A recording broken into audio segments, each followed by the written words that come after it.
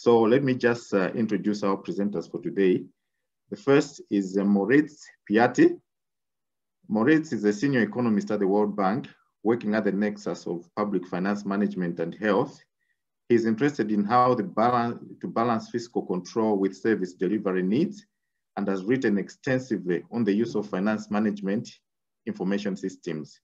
His work is currently focused on reforms in the Africa region, where he leads various analytical programs, including on how to deploy disruptive technology solutions. Prior to joining the World Bank, Moritz worked as an advisor in the Ministry of Health in Zanzibar, Tanzania, where he supported the government in budget management and the introduction of health financing reforms. Moritz holds an MSc in Economics for Development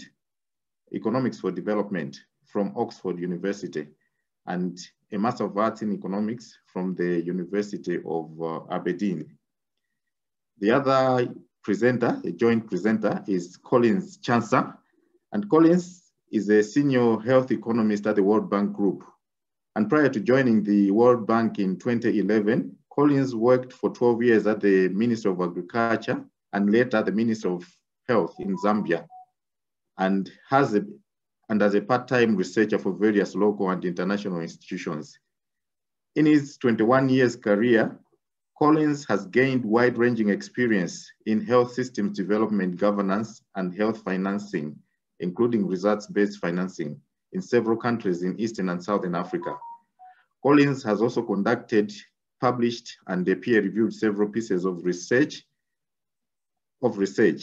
He is a co-author of a book titled Zambia, Building Prosperity and Resource Wealth under Oxford University Center for the Study of African Economies series, and Africa, Policies for Prosperity. Collins received his master's degree in health economics from the University of Cape Town and a degree in economics and statistics from the University of Zambia. He is currently pursuing a PhD at Heidelberg University in Germany.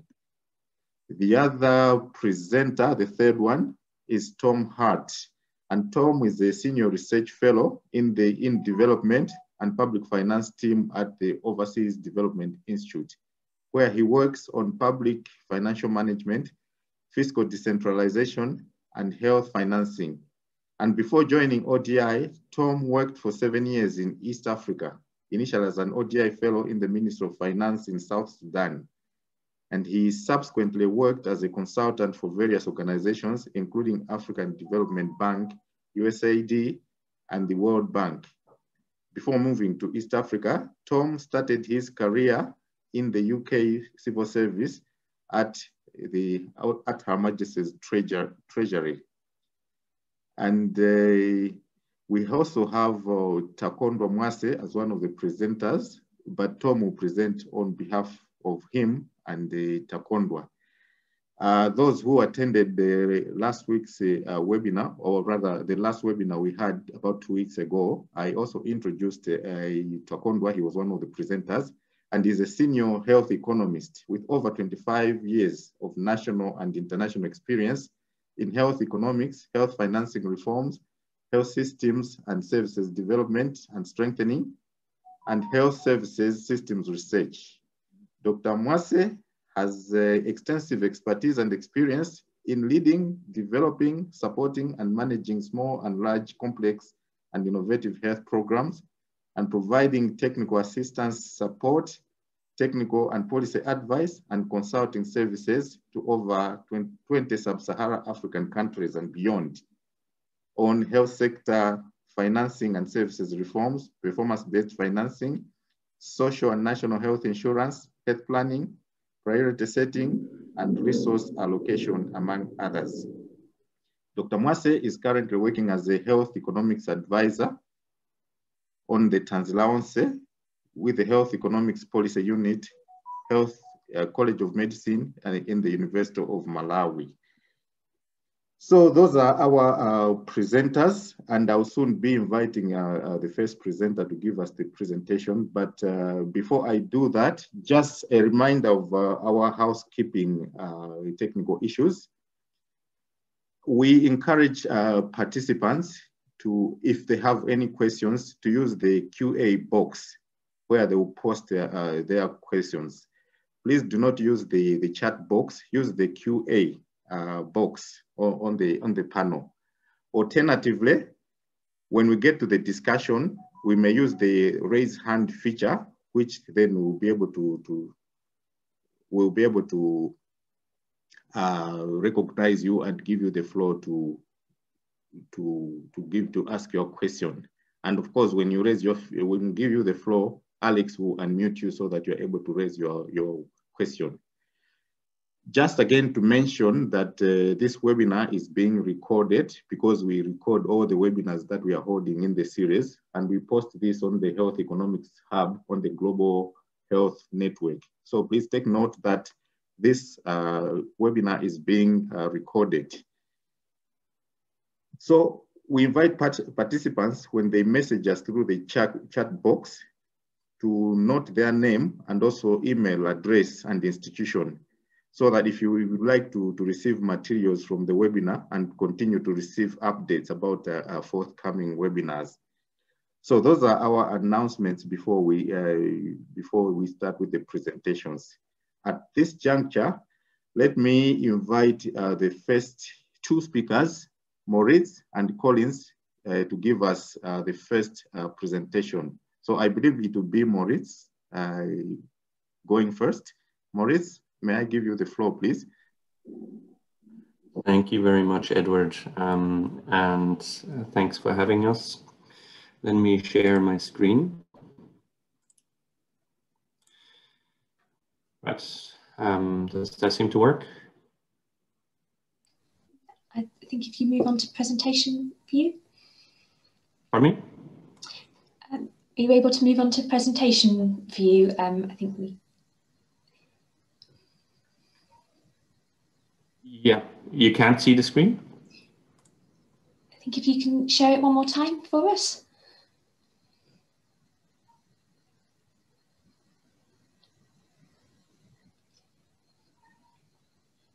Yep.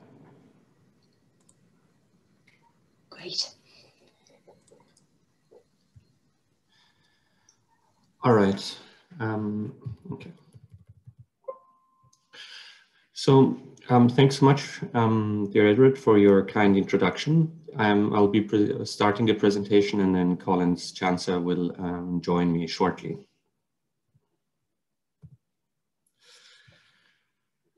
So what is public financial management, and why are we having this session in the first place, and why should we care about it? Right? Public financial management in general has a terrible reputation. Right? In working in development, right, we care about a number of things, like service delivery. We care about getting kids to school. We care about macro fiscal issues, about your water and sanitation, but public financial management has this reputation of being about accounting and being essentially very boring. Right? But I think this is not necessarily how one has to see it. And so even if you care about things like service delivery and getting kids to school and health service delivery outcomes and so forth, you need the adequate piping and the systems in place to actually make this happen. And that this is in essence what public financial management is about. Right? So actually making policy happen. Right? And in that sense, public financial management is very important, and it can be very exciting to work on, right? Because across sectors, this will be of importance, and it's extremely practical. Right? It's things that governments care about and do on a day-to-day basis. And yeah, it's where the rubber hits the road. It's making sure that funds actually reach the front lines, that there is accountability, there is efficiency across sectors, and making things happen. So one way to think about public financial management is to visualize a budget cycle, and there are many ways of doing that, and depending on how granular one wants to be. But for sake of simplicity, one can think about the overarching strategic planning and prioritization aspects. So what is happening with that regard, then how our priorities actually integrated into the budget, so in the budget formulation and the budget approval process. And one can think about how, once the budget is formulated and approved, the budget is actually being implemented, right? What happens with regards to that, and how are things then accounted for and reported against. And finally, how is the budget being evaluated? So how is what you've done actually being reflected in the evaluations, and how does that then inform the subsequent budget cycle? So a brief primer of thinking through how these PFM aspects affect service delivery goals in the health sector. And I like this chart because it helps one think through the transmission channel, right? And think through specifically with the service provider, with the health service provider in mind, the budget cycle aspects on the one hand, and the service delivery goal on the others. And because public financial management can very easily be seen as something quite abstract. Right? So you know, budget formulation and budget execution, fine, but what does it actually mean in terms of how service providers function and their capacity to deliver against service delivery goals? Right? So the budget cycle on the left-hand side of this chart goes through all of the things that I've just discussed, right? And we make the argument here that the service providers should have the objective of delivering against efficiency, equity, equality, and accountability goals. Right? And here we argue that the way that the service providers are managed, that's the public financial management, environment will determine how well a service provider can deliver against these service delivery goals. Right? And this will then depend, among other things, on a various set of foundations or principles, if you like. Right? So you can think about the legal status of the provider and flexibility in spending and autonomy issues, right, on the one hand. So that means that could mean, you know, is it a public or private provider? Is the provider being explicitly recognized in the budget? Can the provider receive funds? And does the provider have the authority to spend funds? And how flexible is the provider in being allowed to spend funds? Then one can think about financial management capacity, right? So what is the capacity of the facility, if you like, in the prudent management of funds, right? So are they able to maintain a ledger, keep receipts? Is there financial accountability? Then there is a performance orientation, or say an output orientation. What extent is there, like, are we working in a fee-for-service type environment, or where health facilities get reimbursed against a number and the number of services that are being provided and the quality of services, or is there a capitation environment? Is there a formula against which the service providers receive the budget allocation, and so on? And then one can think about the degree to which the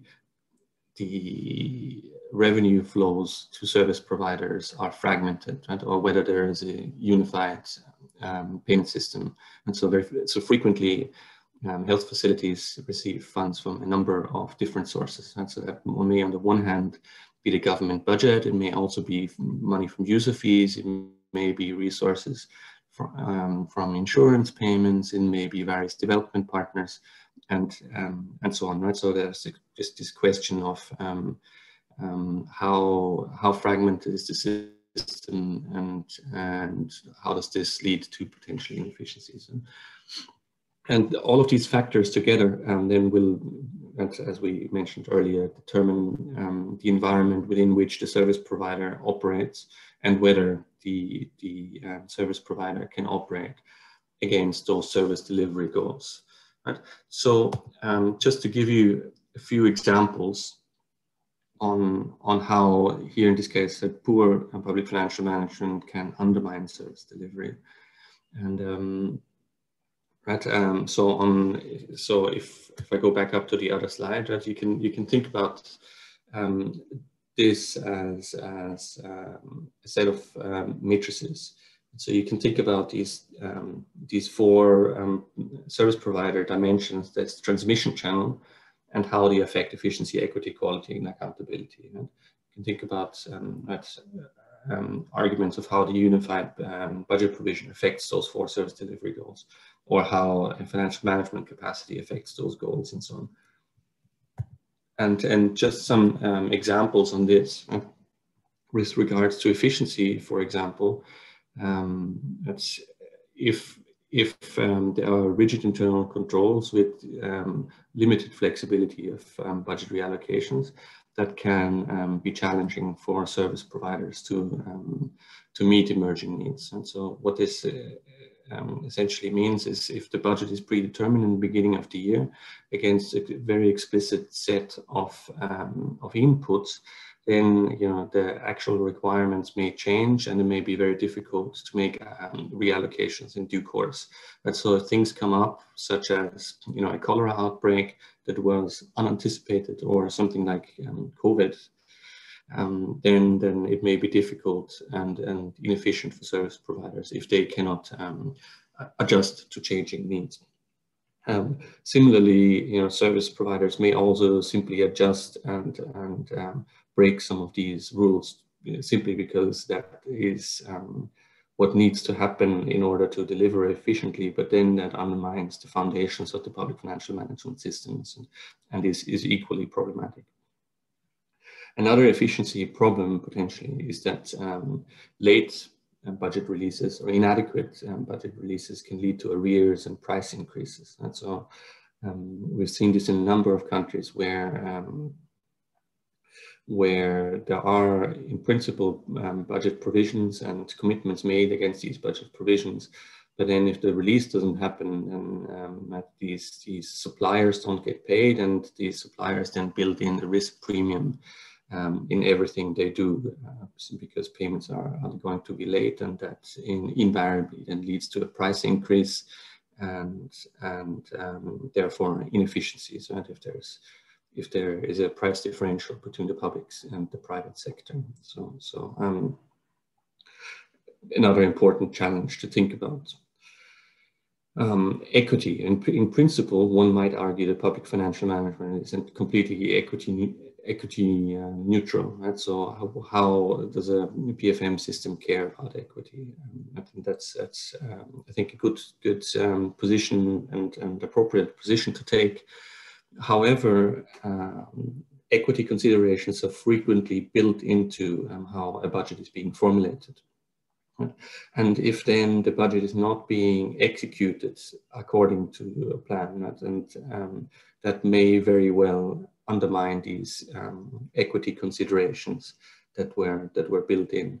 And so if the budget isn't executed in full, for example, and there are some regions or districts that have better access to senior management in the ministry, it may be that the budgets may be released for those first, and for those regions or districts first, for example, and so on. So there are equity problems can accumulate as the budget, if the budget isn't properly being executed. I think that's a very important consideration to take as something to be aware of, at least.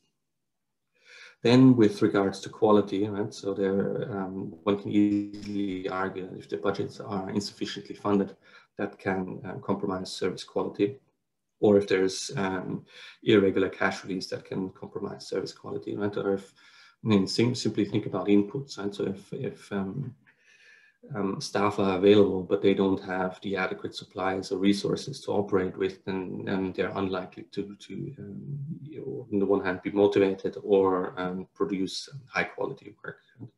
And lastly, accountability. So one can think about, I mean, so on the one hand, there's financial accountability, right? So and that undermines the foundation for provider autonomy. But then there can also accrue something that we call an accountability gap.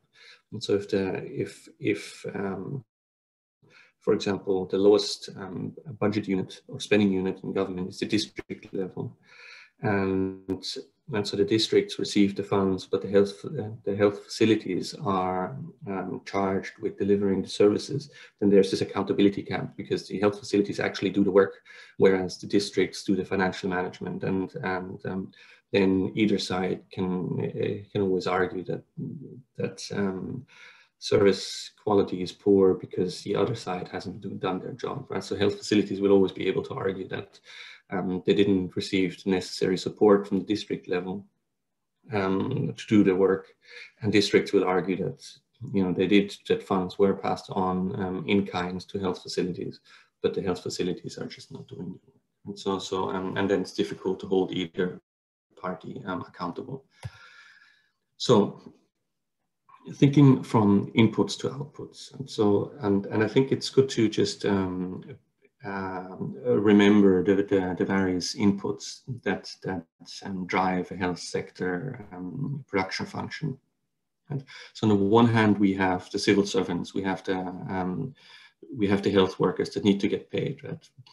If health workers don't get paid, it's likely, or if they don't get paid in full or they don't get paid on time, this is going to immediately, you know, affect service delivery quality. Right?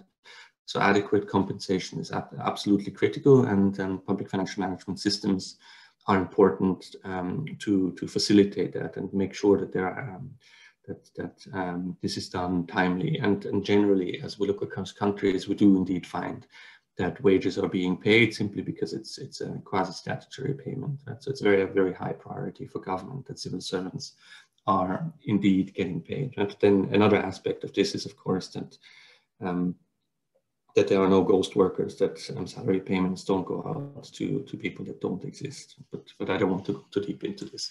Secondly, there is this there's drugs and medical supplies issue.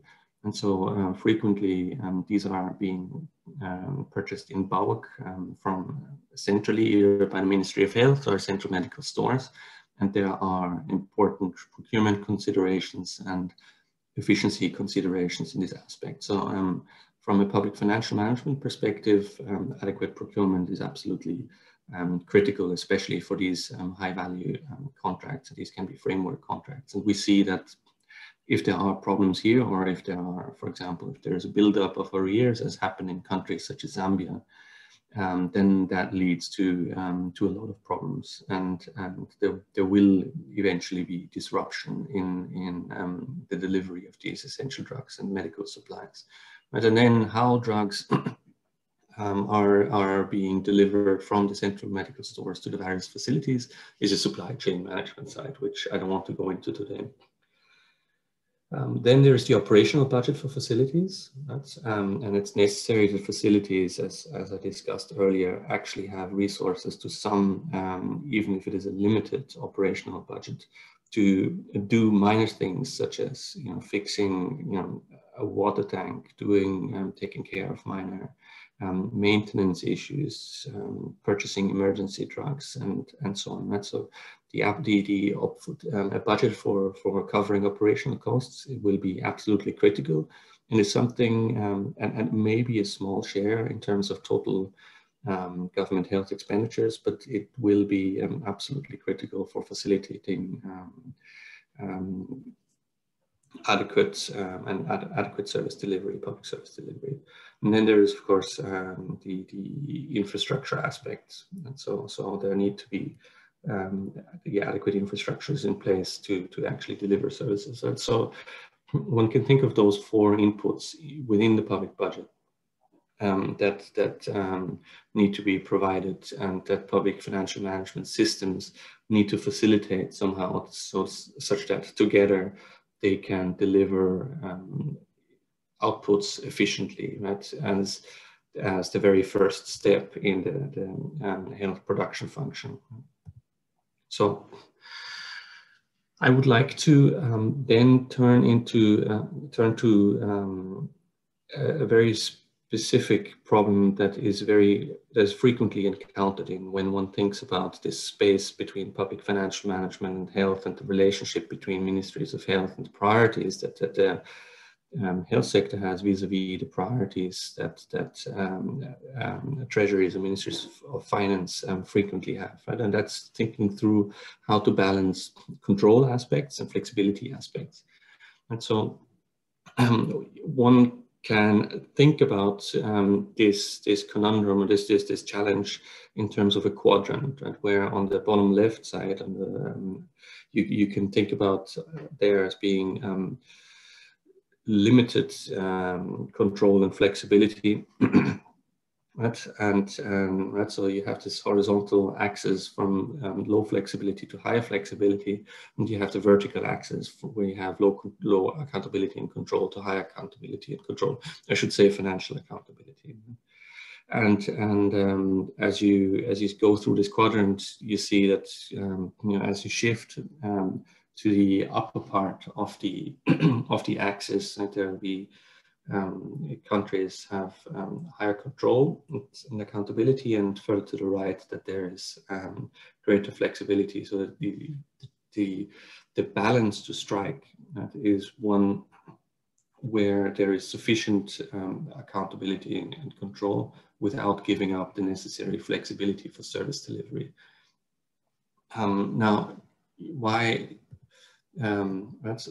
So why is this a problem? Right? So as I said earlier, from a health provider perspective, right, they would like to have the flexibility necessary to do what is needed, but from a control perspective, ministries of finance tend to make the argument that you need to be delivering against what was promised in the budget originally within the beginning of the fiscal year. So this is one of the aspects to get to, and issues that relate to this is this question of the accountability gap that we talked about earlier, right? From the service delivery perspective. And so our health facilities, those that receive funds, how do you track spending against those things? What type of flexibility do they have on the use of those resources? What are the kinds of incentives that are being set? And that there are management challenges. So frequently, if you talk to health service providers, as we did in Kenya, for example, those were concerns that were frequently being raised, and similarly in Malawi, that was the case, and they were basically making the case that they were at the left-hand side of this, that they were not receiving the funds, and that there was excessive control in the system, and that the funds that they were receiving and the type of support that they were receiving was mostly in-kind support. Then from the Treasury perspective, right, what are their main concerns? Right? So there's this fiduciary risk. Right? How do we know that facilities are actually able to spend the funds? How do we determine whether these funds were actually being used prudently? Are the right accounting systems in place? Are they merely posting to the ledger, or is there some ex-ante commitment control to avoid the accumulation of arrears and so on. And so there's this on the fiduciary side. Then there's this performance question, right? So you know, they would make the argument, well, how do we determine how much each facility would get? And if this is done against some output measure, how do we know that facilities aren't just simply gaming the system? And then there is this question around consolidation to fiscus. And so how do they, so facilities will argue that they should have a bank account. This may be difficult to have a bank account within the Treasury single account, and that then, and then if facilities argue that they should have accounts in commercial banks, that will introduce all sorts of inefficiencies. And so how can you balance these types of concerns for them, right? And one thing that I would like to point to here is that if you look at spending in the health sector, it tends to be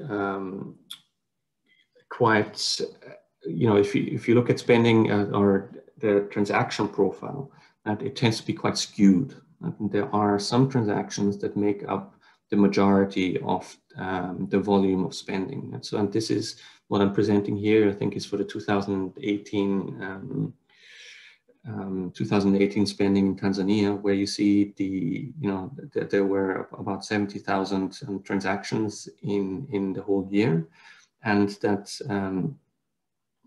less than 10% of the transactions, right, the tail right-hand side, made up just about 10% of the total volume of spending. And so there are a small number of transactions that make up the majority of spending. And here, for these transactions, we argue that it is important to have all of those controls in place that we talked about. And we have the commitment controls that to avoid the accumulation of arrears, to make sure that, so this is where there is a real fiduciary risk. And those high value transactions are going to come from a specific set of inputs that we discussed earlier, right? So those bulk procurement, those contracts, for example, right, from drugs and medical supplies, for managing the wage bill appropriately. That's maybe from large infrastructure contracts. So those things exist, and that's where so it's important to keep in mind where those fiduciary risks actually potentially come from, and to take a risk-based approach in terms of your control strategy. Then there are those other 60,000 transactions, right, which make up only 10% of the volume of the budget. These are very small value transactions. And for those, arguably, there is a lesser fiduciary risk. But for those, right, so you see from transaction number 1 up to transaction number 60, right, these transactions are quite small in terms of even cumulatively what they constitute in terms of total government health expenditures.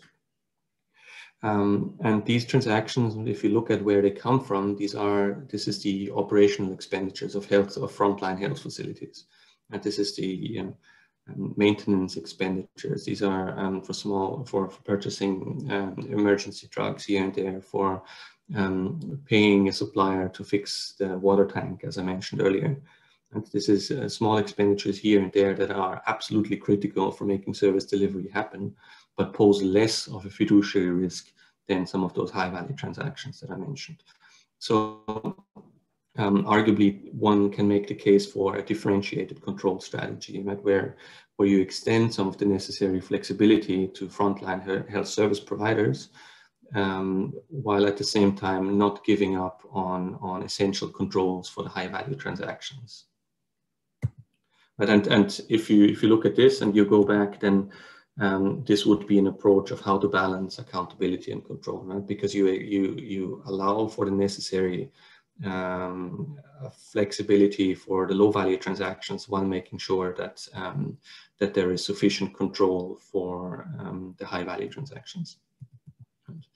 So what to take away from our presentation is that, first of all, good public financial management will reduce the cost of achieving UHC, And there are some studies out there that actually look at quantify this. Right?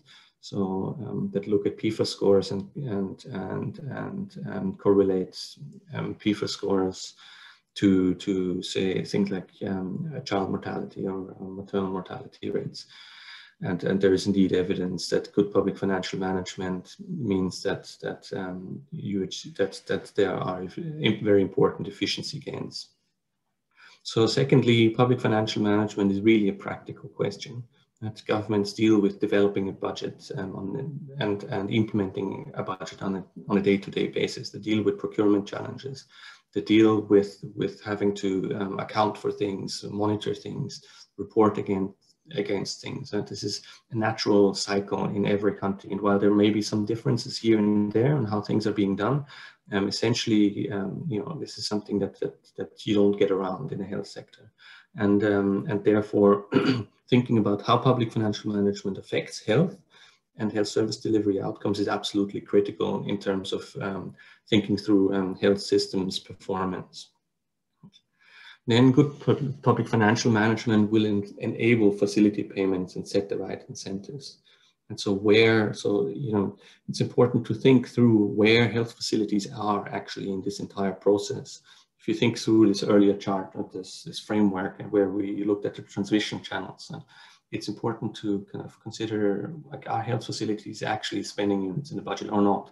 Can they receive some sort of grants one way or another? And if not, then it's very difficult to talk about purchasing type questions in the first place. That if health facilities only receive in-kind support from higher levels of administration, as they do in a number of countries, then you're not really purchasing anything. and as we know in the health economics discipline, that strategic purchasing is absolutely central and a pillar and affects very much the incentives that are being set for efficiency and quality of service provision. Then good public financial management will strengthen accountability. And here it's also important to think through accountability not only from an accounting perspective or from a financial accountability perspective, but this accountability gap that we mentioned earlier, and this question of who receives funds and who actually delivers the services. And good public financial management will ensure that there is a very close and tight link between those aspects. And lastly, the point that I wanted to mention is that adequate public financial management will ensure that there is sufficient flexibility in the system to adjust to changing needs, and that service providers can actually operate well and have the autonomy to make important decisions as things come up, right? And that this is possible without giving up on accountability type of concerns. With that, let me pass the floor to my colleague Collins Chanza to talk about the Kenya, Zambia, and Malawi experience where we have done public financial management assessments. Thank you so much, everybody, for tuning in. Collins, over to you.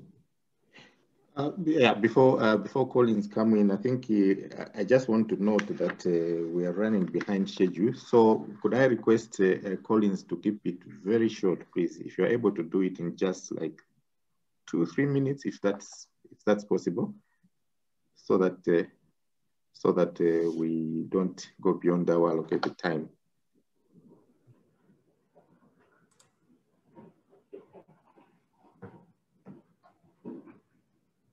Yes, I think I'll just do 2 minutes max. We have a lot to share, but I think I'll just share 2 slides. I don't know if you can see my screen. Yes, we can see it. Maybe I must.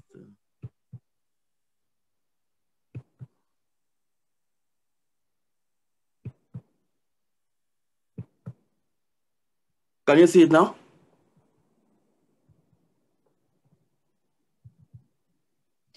Yes, we can. Okay.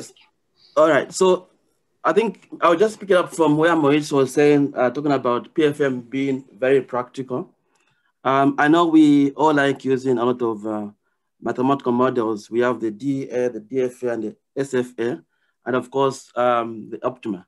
These are very useful, but then if you talk to any policymaker, the policymaker would say, yes, the system is inefficient, but then how do you help me to improve the system? So there then becomes a problem. If you're not well visited in the use of the PFM assessment models, which Moritz talked about. So for instance, if it comes to efficiency, we know that for you to make changes, if you want to move human resource or if you want to change the procurement system for drugs, those things take time. So you need to understand really where the problems are. So, and as Moritz had mentioned, PFM would talk to the value for money, quality issues, and if you look at countries, my own country, Zambia, we did have a framework contract for the procurement of drugs and medical supply. And I think there were some issues with that. And then the ministry then changed suppliers to a supplier who could not guarantee, continuous supply. And in the end, the quality of drugs which were procured were of less quality. So again, that points to PFM issues. And then we've seen like drug thefts.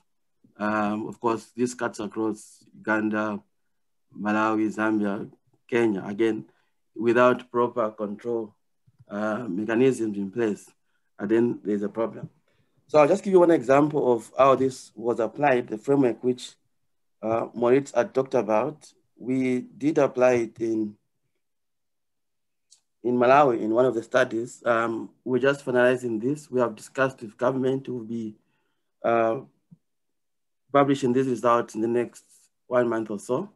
But we made, we undertook the assessment at facility level, and we made a comparison between health centers and dispensaries owned by government and faith-based organizations called CHAM.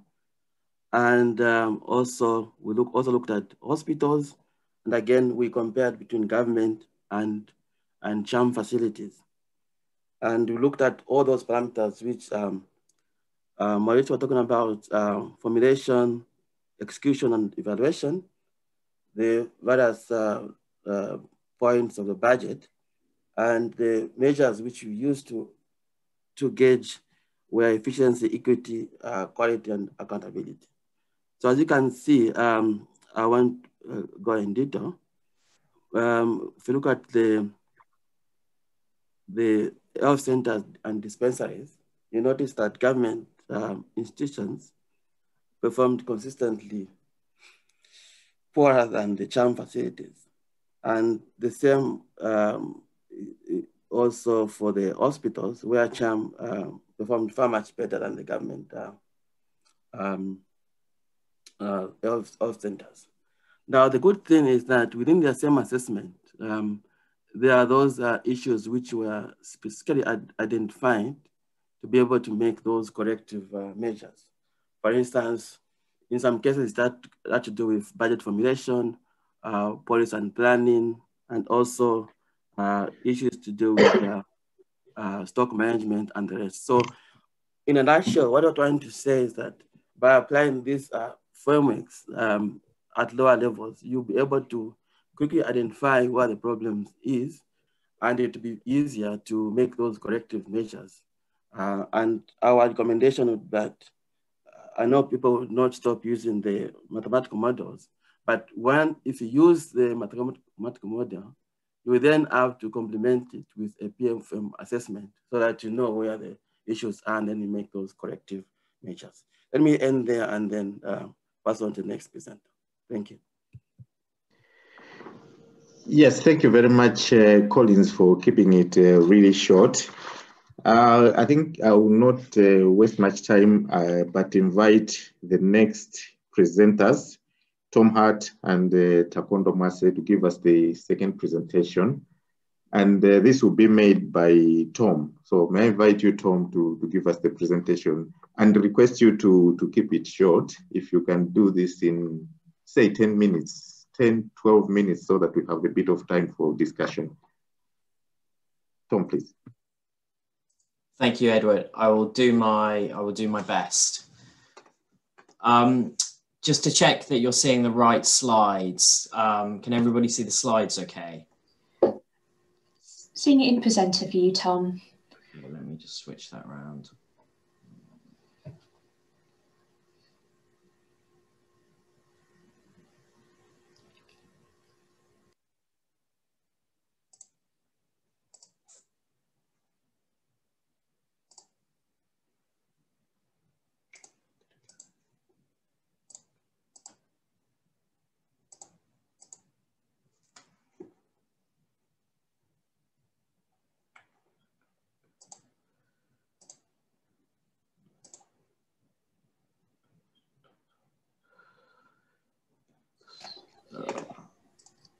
I think maybe in display settings.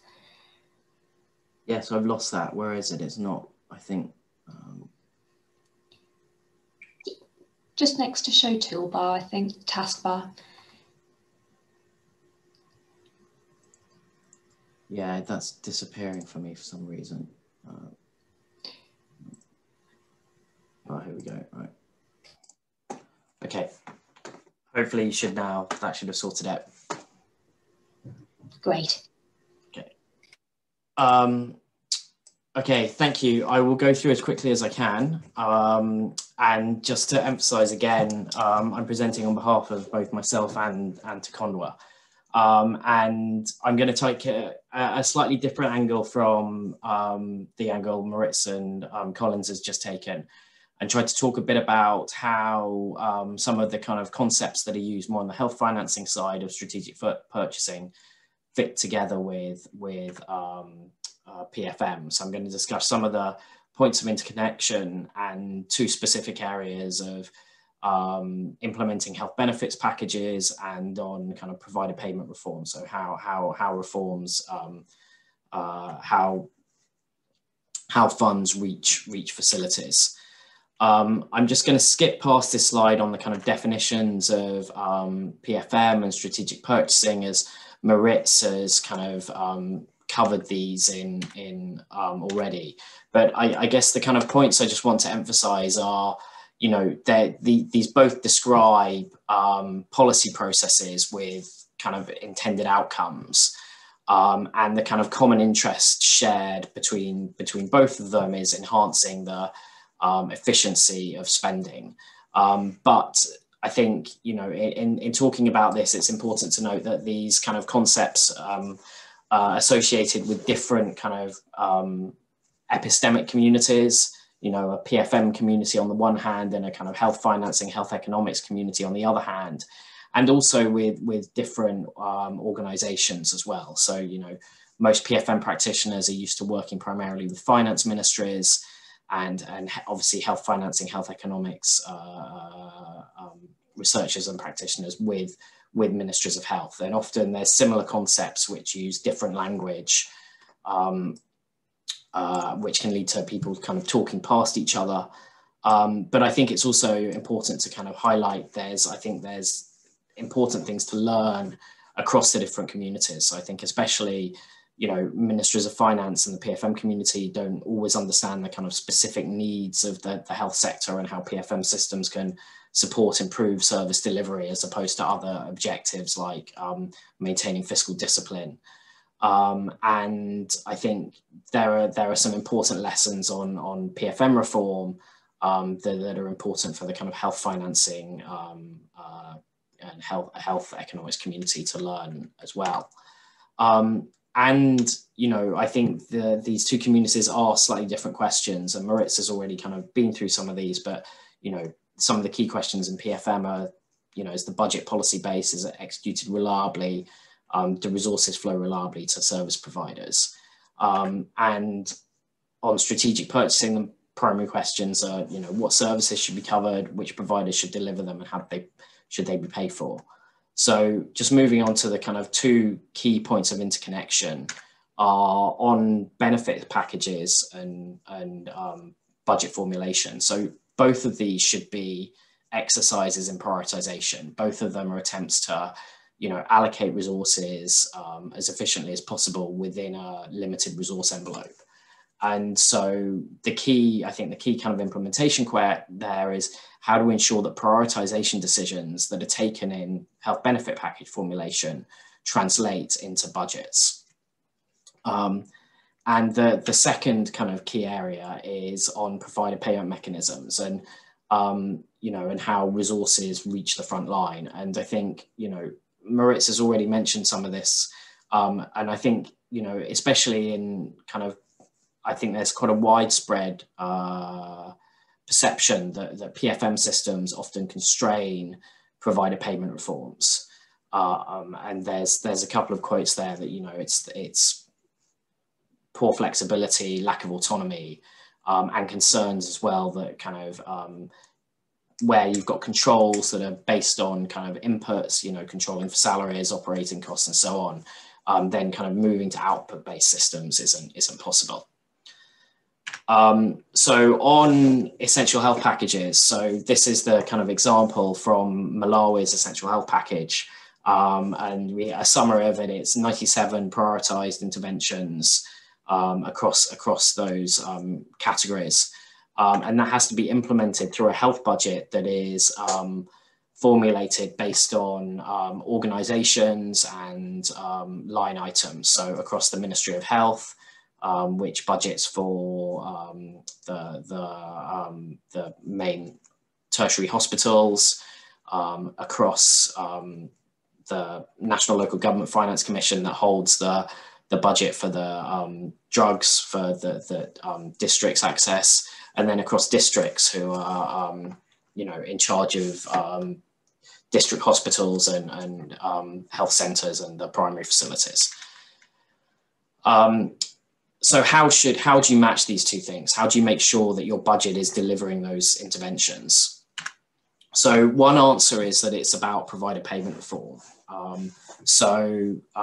Many of you will know the book on a recent book on health benefits packages that many of the Tansi team have contributed to. And, you know, that highlights that talking about the kind of financial aspects of this is there's not much literature on it, not much research on it. And the suggestion is that you need to kind of move your budget so that it looks more like your benefits package effectively. So budgets are coded and tracked in a way. And this implies, you know, some kind of pay per performance or fee for service or case-based payment system. And so, you know, if that's one way of doing this, it's important to look at, you know, is that feasible, you know, and is it going to be feasible in different types of contexts as well? And so thinking about the kind of administrative capacity needed to do this, and, you know, as Moritz was saying, you know, the PFM system is very practical. It's thinking about, you know, how these systems operate on the ground. So, you know, the first thing we know in terms of, at least in sub-Saharan Africa, the kind of arguably one of the biggest kind of most common performance-based systems is performance-based financing systems. And we know that many of them have typically remained as pilots and have not been integrated into national PFM systems. Within the PFM literature, there's kind of long-standing arguments that you know, if you're not in an environment where formal contracts are reliably enforced in the private sector, then you should probably not be trying to make sure that kind of more formal contracting type mechanisms are applied in the public sector.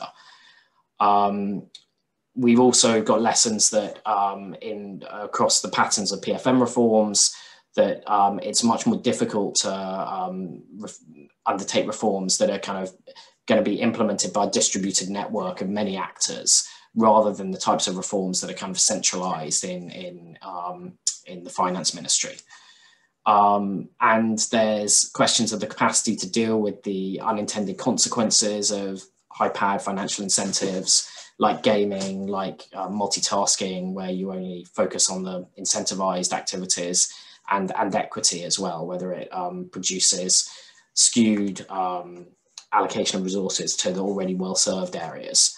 And in Malawi, we have some examples of implementation problems with the kind of fee-for-service type schemes that have been implemented with faith-based providers, with some of the problems about concerns about inflated invoices, late payments, and a build-up of debt, and a question of, if you're paying on a fee-for-service, how you then control the total budget for that, and how you make sure that facilities provide the level of services that there are actually resources for.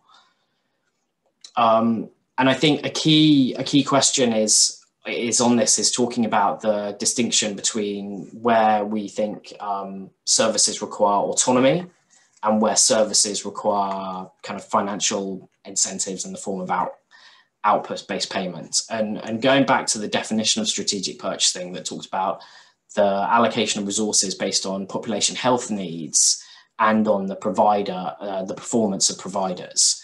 And I think, one thing is that most of the discussion, there's been a relative neglect of thinking about how you allocate based on need versus allocating on performance. And, I think in Malawi, there's been a strong focus, which I think is exactly right, on thinking about how you can reconfigure those allocations so that they're more equitable. And in terms of thinking about, is it facility autonomy that's important, or is it incentives that are important? I think there is kind of, that standard economic theory tends to suggest that there's a weak case for high-powered incentives in the public sector because of monitoring, multitasking issues. And there's also, I think, an emerging body of evidence that does suggest that what really matters for improving performance is autonomy rather than incentives. So there's two recent randomized control trials of performance-based financing, which Collins is the author on, one of them in Zambia and one in Nigeria, which both found that compared giving facilities funding that was not conditioned on performance, and compared it with PBF, and found that the direct facility financing was more cost effective. And the kind of theory behind that is that because it's what matters is the kind of improved management and aligning, as Maritz talked about, aligning the kind of financial accountability with the management accountability rather than the performance incentives themselves. And there's also kind of a recent broader literature, in looking at kind of public sector that's looked at West Africa, that has found that, across the public sector, it's autonomy that really mattered for performance of the public sector in Ghana and Nigeria, rather than performance incentives themselves.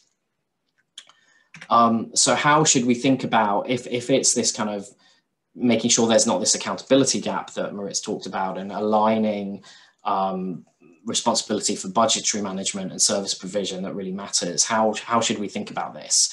And just to give an example of Uganda, the picture you have in front of you is the budget allocations. And Uganda is fairly unusual that, as well as the budget for the Ministry of Health, each of its main referral hospitals, so about 20 of its regional referral hospitals, are their own vote. So the head of the hospital is their own accounting officer, and they're responsible for kind of formulating and executing their own budgets.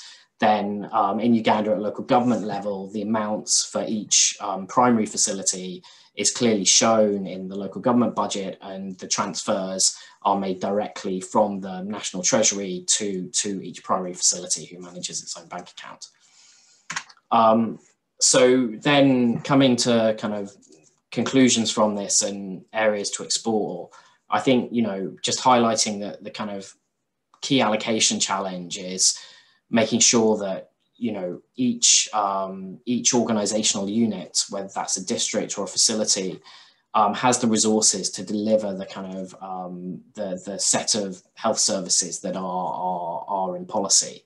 And if that's an essential health package, of course, the key kind of challenge for essential health packages are making sure that they are a resource constrained exercise that are based on a realistic assessment of the level of resources available. I think the second thing is that, if it's facility autonomy that matters rather than performance incentives, getting what we might call in kind of PFM jargon, the plumbing fund flows to facilities right should be relatively simple. And I think the health sector can always look to the education sector, where school capitation grants are more long-standing and quite widespread as well. And I think that suggests the focus is first on kind of monitoring whether these inputs are used to provide the intended set of services, and managing providers where the kind of data suggests this is not the case.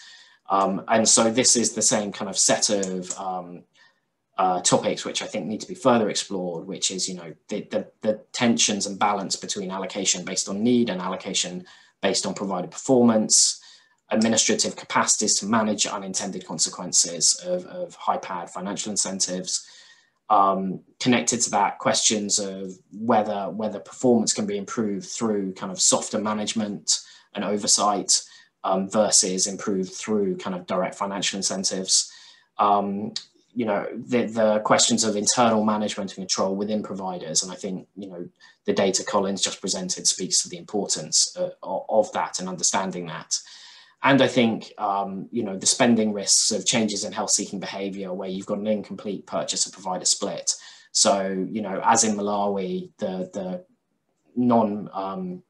faith-based organisations being contracted alongside government facilities.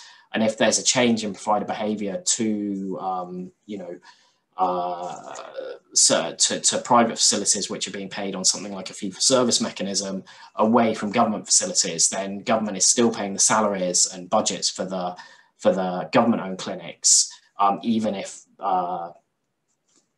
health behaviour starts using the fee-for-service based facilities more. And that obviously poses a budgetary risk and a kind of efficiency of the overall public spend in the health sector. Thank you. Yeah, thank you very much, Tom and Takondwa, for that presentation and for keeping it short. I think we'll have a bit of time for discussion or Q&A. So participants, there we are with 2 presentations for the webinar today. We will now move on to the Q&A session. And let me invite Paul to moderate the Q&A session. Paul, please. Yeah, thank you, Edward, and thanks to the speakers for really excellent talks. Again, so we have really good participation on today's webinar. I wonder if I could ask Alex to bring everyone into the main room to facilitate the discussion.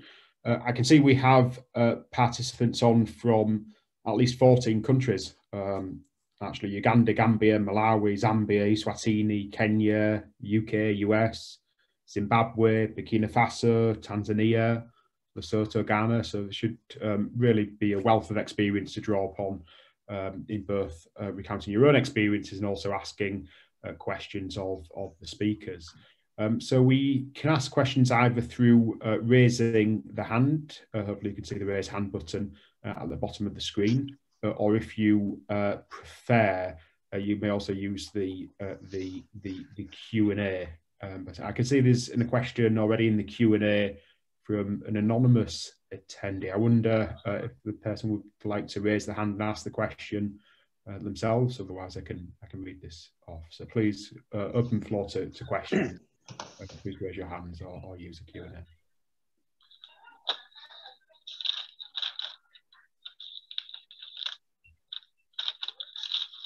If I can maybe begin with, I can read the question in the Q&A bar. This is for all of the speakers. The question is, what's the best way to conduct a PFM assessment? Are there any examples you can recommend? And I guess here, this is asking for examples of best practice, which can be found from the literature. I know some were presented, but just ask this again for the speakers.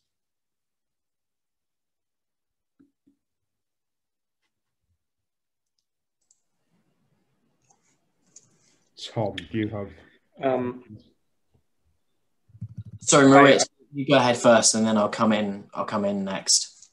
Sure. I think that really depends on what kind of question you would like to ask. So there are a set of diagnostic tools out there, and ODI has actually developed or put together an excellent paper that looks at this, the various tools that are out there. There's one from the World Bank, there's one from UNICEF, and so on. And what Collins and I have just presented looks at these at the purchasing aspects of it. So I think the ODI paper is an excellent starting point to see what's out there, the universe of what's out there, and then I think the important question really is what type of question do you actually want to answer, because PFM is such a broad topic. Thank you, Boots. Maybe if the person who's asked the question has any more specific, like to be more specific in terms of what aspects of PFM they're looking for, maybe we can expand further. But could I ask Tom if you have any immediate thoughts? Yes, I'm just going to put in the box. I will share the details of the paper that myself and colleagues looked at some of the different tools available. But I think my first, what I would have said is exactly what Maritz said, which is, it depends on the, it depends on the nature of the question. And I think, one of the things that that we need to understand is, saying that it's understanding bottlenecks to spending in health. And a lot of the diagnostics that are out there have kind of, the PFM. There's general PFM ones that focus kind of broadly on the PFM system, but they're not going to tell you about how it operates differently in the health sector, or if it operates the same or differently in the health sector as it does kind of if you're looking at the Ministry of Finance. And there's quite a few health financing diagnostics that look at, but look at things kind of from a broad top down, like the mix of financing sources and so on. So I think the common ones which might be useful is to look at public expenditure tracking surveys and so on. And that is covered in the paper. So I'd recommend, maybe having a look at that and having a look. And I'll also share, we've did an older paper, which has a kind of section that looks at what the experience of public expenditure tracking surveys in the health sector can tell us. Although one thing we do note is that, the use of those has kind of appeared to have changed over time. And certainly in the last decade, there's been far fewer of those done than there was in the first decade of the 2000s. Thank you, Tom. Thanks. I can see Elizabeth has her hand raised. I wonder if anyone who asks questions, if you can possibly introduce yourself, your institution, and then ask your question to the speakers. So over to Elizabeth. Okay, thank you. This is Elizabeth Kirapa from Makerere University in Uganda. So thank you all the speakers for very informative presentations. My question goes to Collins. In the second slide that you presented, there were quite clear differences between what was happening at the health centers and what was happening at the hospitals, and then also between the government and the NGO. The performance seemed much poorer at health center level when you look at, the budget execution, formulation. Performance seemed poorer at the health centers compared to the hospitals. And there were also marked differences in performance between government and the NGOs, mainly at hospital level compared to health center level.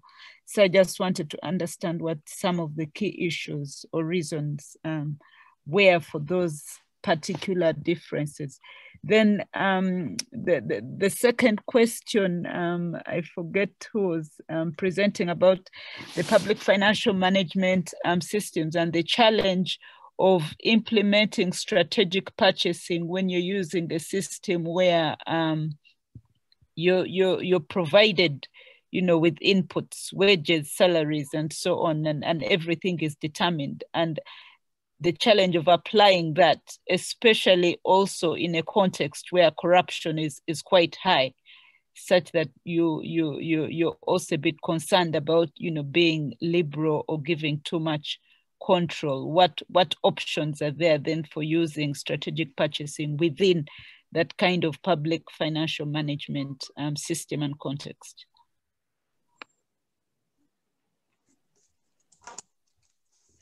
Thank you, Elizabeth. Can I ask the speakers to respond?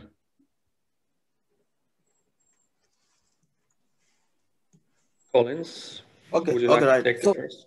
So we are going to share the main paper. At the moment, what we're doing is we are actually just editing it, and we have actually extracted a policy brief, which will be actually very helpful. But what you observed, Elizabeth, is very correct. And this has to do with the different levels of capacities. So if you look at the, first of all, let me just talk about the levels. At budget formulation, execution, and evaluation. What we found was that at health center levels, the capacities were lower as compared to hospitals. So they could actually formulate the budget better as compared to the counterparts at health centers. As a matter of fact, as you know, the health system in Malawi is decentralized. So they do get their monies through the district council. So sometimes there are those interfiscal transfers where they're not aware of the monies which have come and how much that money was being spent. And in terms of the reporting, the system was a bit rigid. So if you compare those elements between, say, government and then the faith-based organization, the CHAM, you find that those, since they're not, they have their own operating environment, they're able to perform better as compared to the government institutions. Also, one issue which Moritz talked about, and also one of the participants addressed in terms of the control environment. Of course, it's nice to have these controls, but when you come to the government facilities, the controls in terms of flexibility of changing, they are quite rigid. You compare between the government and CHAM facilities, such that then the government officials would override the system and implement whatever they wanted, and that had a bearing on transparency and accountability. And it points to the issue which Moritz raised, that yes, it's important to have the controls, but then they have to be a bit flexible to be able to accommodate some of like a change, which of course has to be transparent. So we saw those changes, and I think the recommendation which we make in the paper is that probably there could be more autonomy at health center levels, and also that the government may try to copy some of the good practices from the CHAM facility, so in order to improve public finance management. So there are a number of issues interesting which actually could be raised with government, and then also the government can make those changes pretty quickly, and then the results could be seen without necessarily asking for additional resources. Over. Thank you, Collins. Ask Tom and Takondra if you have any quick thoughts in response.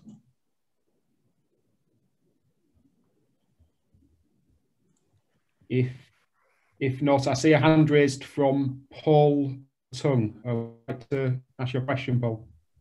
Please introduce yourself also. Yeah. Yep, Paul Tung, economic advisor with UK FCDO. If you all remember, that is formerly DFID. So I want to ask around accountability mechanisms on these. In Kenya, for example, health is a devolved function, and therefore delivery of services is with the county governments, basically like states, while the policy framework around health is with the national ministry. How could we bridge the accountability gap, even though the PFM Act cascades downstairs? But some of the suggestions, for example, may border on changing the a policy framework around healthcare, health services provision. That is one. Two is what would be the role of the civil society organizations, development partners in pushing for accountability within the health sector. And lastly, how should we address gaming of the system, especially in procurement? It's quite a difficult nut to crack, especially over here in Kenya. Thank you, and back to you. Thank you, Paul. So, three really interesting and challenging questions there. Could I ask the speakers to respond, particularly in terms of how PFM can best function in case of devolved systems, such as has happened in Kenya, but also in response to Paul's other two questions around the role of civil society, development partners, and any recommendations for reducing gaming in procurement and purchasing? I can talk briefly on the devolved setting. So I think the question really is here one of what is the role, again, Kenya specifically, of the various counties vis-a-vis the health service providers, right? So so there are transfers from central government to the county revenue fund, and then the purchasing decisions that should take place is between the contractual arrangements between the county and the various hospitals and health facilities, right? So but what tends to happen is that and there is of course quite a lot of heterogeneity across counties, but that health facilities actually don't receive funds in Kenya, right? So there's this recent paper that was called Recentralization Through Decentralization, I think, or something along those lines. It was quite interesting, right? Because at the point that they're making is that prior to this decentralization process, health service providers actually had more autonomy, but so the point here really is how do counties actually purchase services from those health facilities, and the emerging evidence seems to suggest that county governments procuring everything on behalf of health facilities is a system that's not working very well. And so in order to engage in purchasing dialogue, I think this door needs to be opened, that these conditional and unconditional grants actually make it all the way down to the actual service providers. And that way you can then bridge this accountability gap. Maybe just to add on, also, when you talk of accountability, it's a two-way process.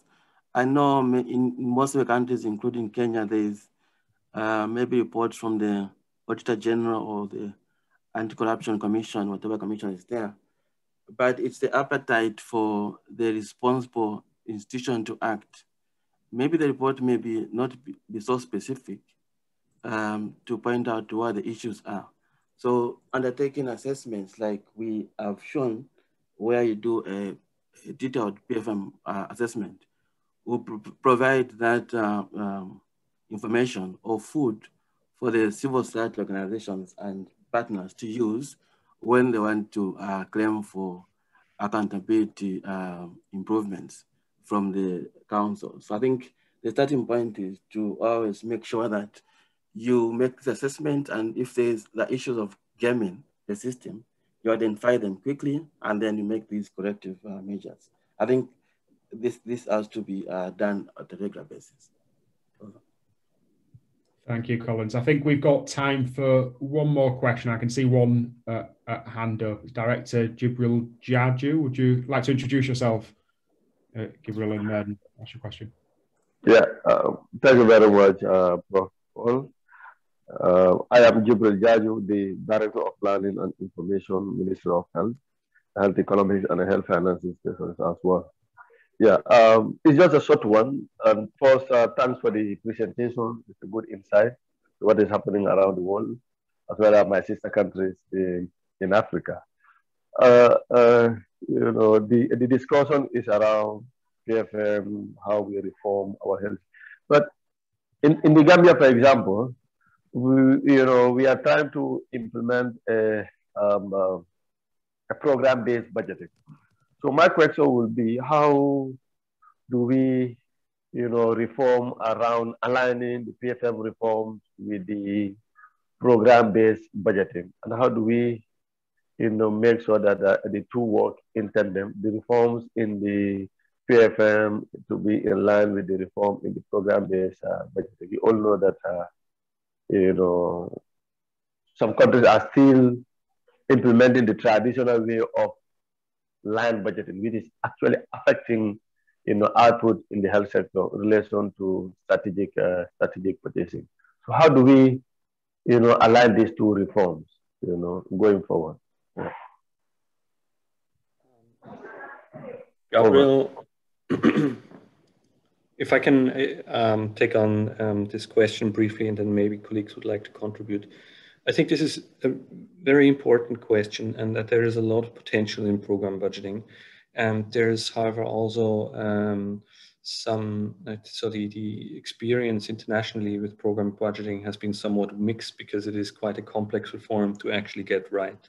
But if the program budget structure is set up carefully, you could have a system where you have, for example, a primary care sub-program, and then the sub-program, and then there's a contractual relationship between the sub-program and the health service providers, and then how much there's a budget allocated to the sub-program, and how the various health facilities receive a budget will then depend on the contractual relationship between the sub-program and those health facilities. And that way you could then engage in a purchasing dialogue.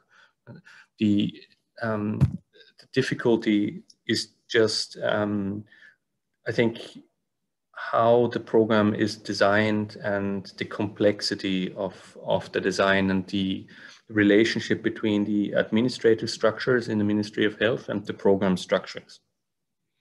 Because complexities can come in that then undermine the entire effort, because it becomes so difficult to actually implement and get right.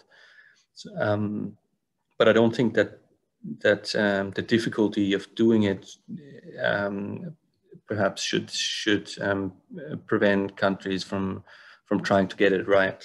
But there's, I should also point out that the WHO has engaged in putting together a book on how the program budgets are being designed in the health sector and implemented. And I think that would be a very valuable resource. I think that's probably due to come out in October, but excellent question and a lot of potential here. I think especially also with these performance-based financing reforms that are ongoing in many countries, the question should really be of how can one transition away from a PBF type engagement that is project-based and quite vertical in nature to align with some of these program budgeting reforms that are ongoing. Thanks again for the excellent question. Maybe just to add quickly on that one. So what will be important also is that when, I know most of the countries, I know Uganda, Zambia, they are doing this cluster planning, and they're also doing output-based budget, program-based budgeting. But I think to make it more effective, like Maurice is saying, then you have to follow it through up to the sector ministries so that they also do some sort of specific performance-based financing. Because if you fund the budget based on output program, and then the implementation is based on inputs, then it defeats the process. So there has to be a think process which links the two, so that the two talk to each other. Over. Absolutely. It's a really important question to end upon, but we are out of time. I'd just like to ask Takondra if he has any quick thoughts on this question of alignment with overarching policy reforms. Takondra? Thank you. I think Collins has managed to answer the question. I would just like to add that in the Malawi context, when the issue arose, like the one whereby the EHP versus the EHP being along the interventions, then the fund, the way we budget, the ministry budgets is along the line items. Then there were huge problems. Around mid 2015 or so, 2016, there was a change of saying, okay, how best can this be achieved?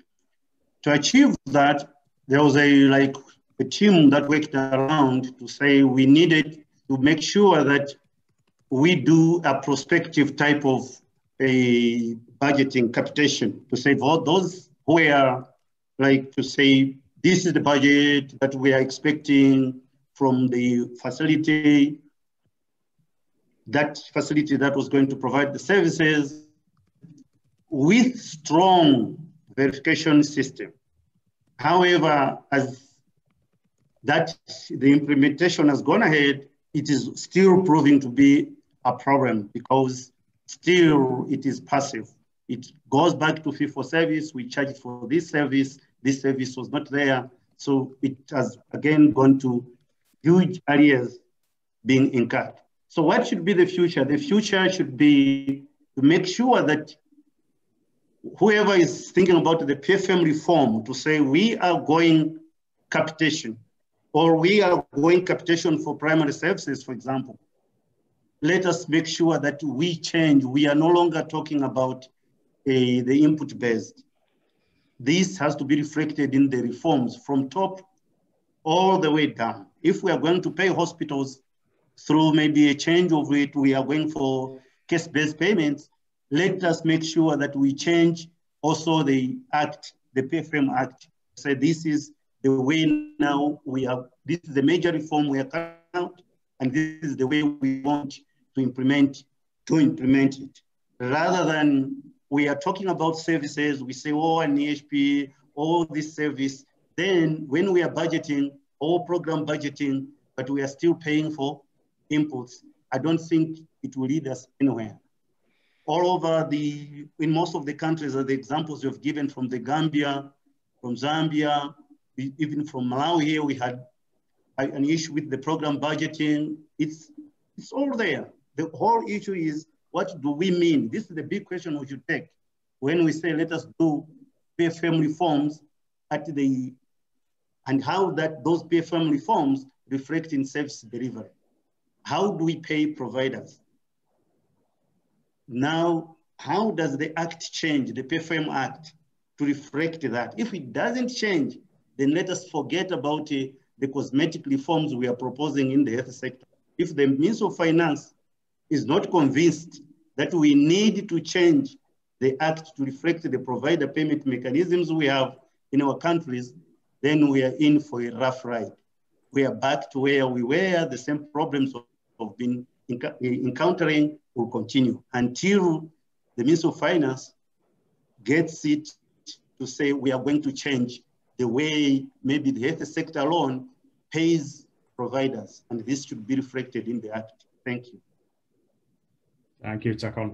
Words of wisdom there for us all. It feels like we could continue this discussion for some time, but we are beyond time. I'd just like to draw everyone's attention to the Q&A box. Most questions which haven't been aired have responses in the Q&A, and you can also find their materials for a course on PFM, which Sally Lake has shared, and also a book which Tom Hart has shared here. So please look at those for further information and details. Really important topic, really interesting discussions.